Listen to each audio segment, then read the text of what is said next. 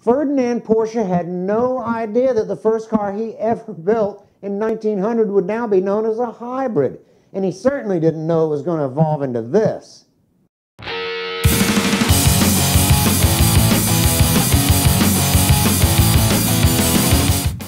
I'm Michelle Rahal with the Drive Channel and thedrivechannel.com. Last episode it was the Koenigsegg Agera R on one end of the wild consumption spectrum. This go around, Porsche just announced the 918 Spyder will go into production. Well, I suppose the Porsche files out there had high hopes of this car seeing the production line, and they can rejoice. The first delivery date is September or November of 2013, and 918 of these eco gyms are going to be built.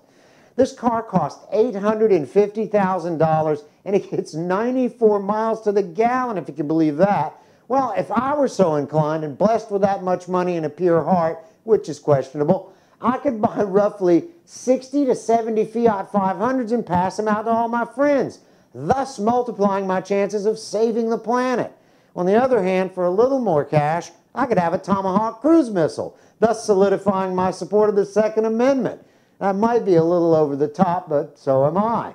918 of these cars are going to be built, and you can bet that every single one of them are going to be sold. Some changes were made via the sketches just released, but they're minor.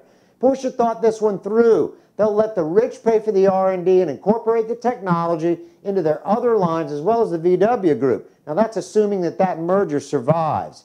This car's got 718 horsepower with the electric motors assisting and around 520 without. The diagram you see shows the layout of the system, and from the reports, this car has already eclipsed the Porsche Carrera GT around the Nürburgring.